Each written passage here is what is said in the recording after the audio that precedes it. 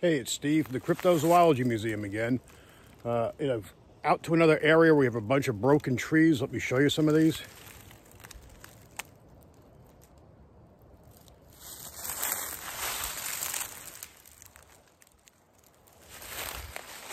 And all this area back up in here. Even back there. Now this is a different location that we had about a month ago. We found them all. It's on the same river here. It's along Fishing Creek. So it's kind of adjacent to it. We've gotten a lot of reports of tree knocks in the area. Today you can hear there's birds up behind me. We got some people hiking through the park, so I sincerely doubt we're going to find anything very good here. But I just wanted to do a follow-up before I go back and open the museum. You can see there's more here.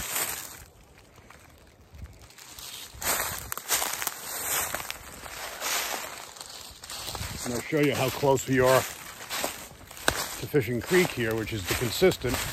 Everything seems to be along the river.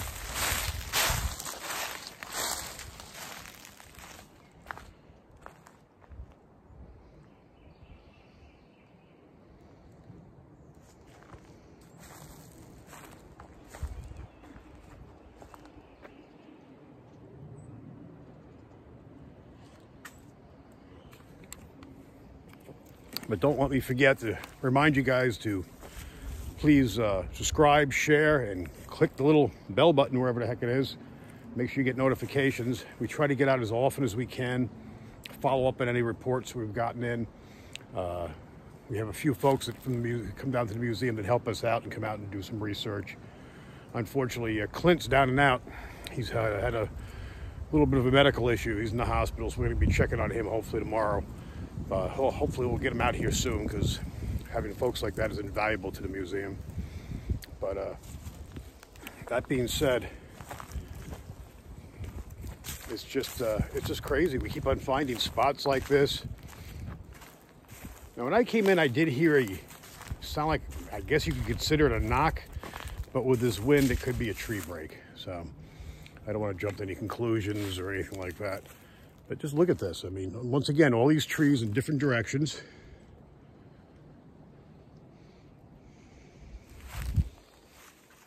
And along with this, there's lots of tree and vegetation here, leaf litter. So, you know, I can't jump to conclusions. Wind shear, microburst, tornadoes, anything like that. I mean, everything else had to be disturbed.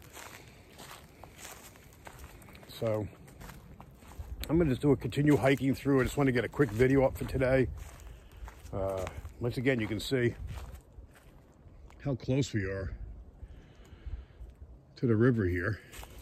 At least it's not quite as muddy today, so I won't be slipping and breaking my ass going up and down these inclines. As I say that, I'll probably do it. Still a little bit wet underneath.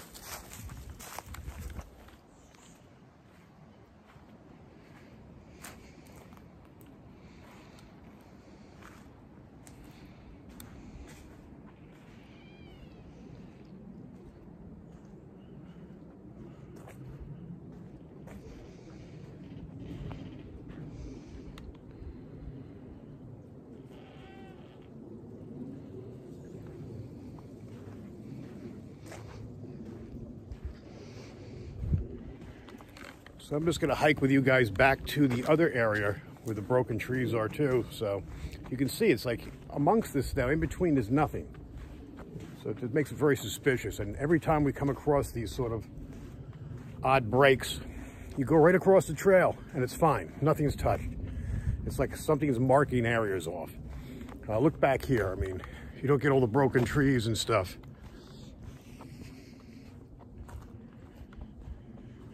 Now we do have some washout over here when the water came up. That was a few weeks ago. This area does flood, but that wouldn't explain for the snap trees in all different directions. And the original trees we found over here were well before the flood came through. But you're gonna see, I mean, I'm not that far from the first location.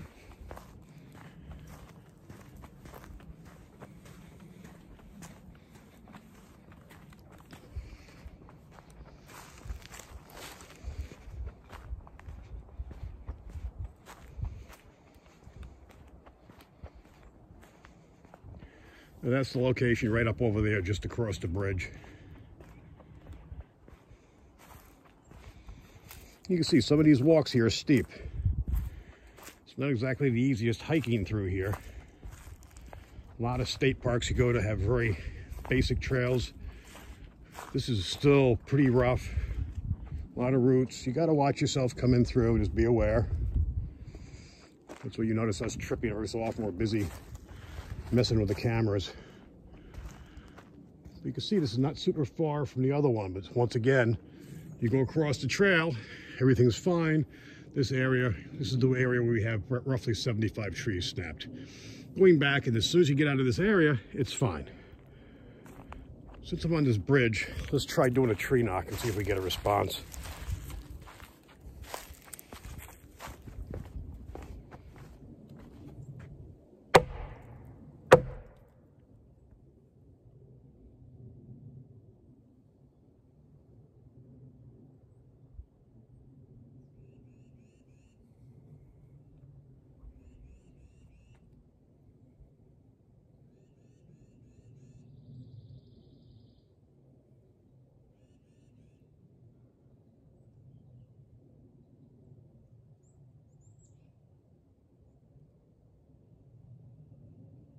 I'm hearing nothing. I do hear a little bit of voices back off in that direction, people on the trails. Yeah, today's got a fair amount of activity in the park, and we have a little bit of wind, and you can hear the birds are out today. It's like in this area, usually we have activity. You come in here, it's dead quiet. No birds, no bugs. So, once again, it's important for us to constantly come out here and follow up on every time we get a sighting or someone hears or sees something. The conditions are still perfect to come look for prints. Even though it's starting to dry up a little bit, we still had enough rain. You can see in this area here, when this flooded out, it removed some of the leaf litter. So it makes it easy to come around and look for stuff. And we did find a few prints in this area after finding the tree breaks. But make sure you get yourself down to Medoc Mountain and check it out. It's just been amazing the amount of activity and stuff coming out of here. And once again, don't forget April 25th, we have the Paracon at Lakeland Cultural Arts Center. It's pretty much right across the street from the museum in Littleton. We have some good names coming in. Brian Cano, Ronald Murphy, Ken Gearhart. So we've got a bunch of others. There's going to be 10 people speaking. We're still getting a bunch of book authors that are reaching out to us to set up tables.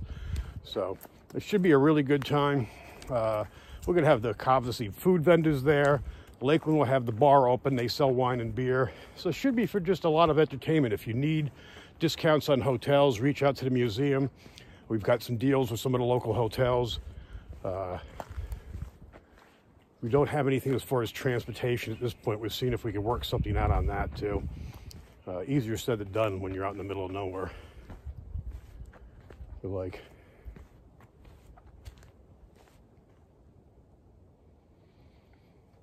there's some burnt out trees in the background there. As you move, you see this black thing move through. It can be kind of deceiving.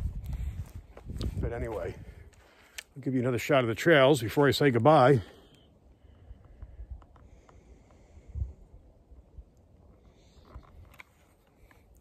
Well, thanks for watching. Like I said, don't forget to share, subscribe, and ring that little bell. We'll keep these videos coming out. We have a lot of stuff coming up in the future. We'll be announcing that real soon. Right now, we're just concentrating on the festival, and before we get the festival, I have to actually work out a date for Bigfoot in the Park 5, which is we do actually in Medoc Mountain State Park.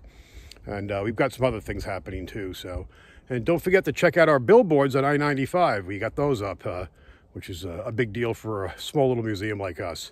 Well, thanks for watching. Talk to you soon.